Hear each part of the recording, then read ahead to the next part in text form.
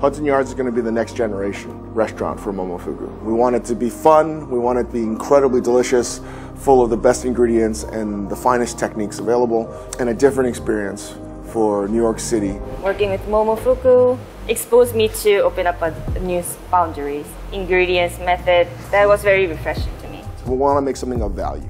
First and foremost, we want it to be fun and delicious, be part of the community. People can come for happy hour or dinner or after dinner.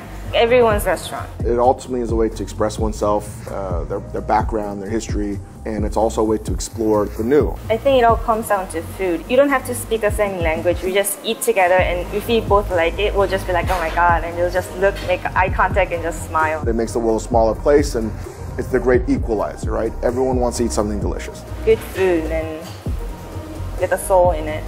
You can sort of break bread and have a common experience.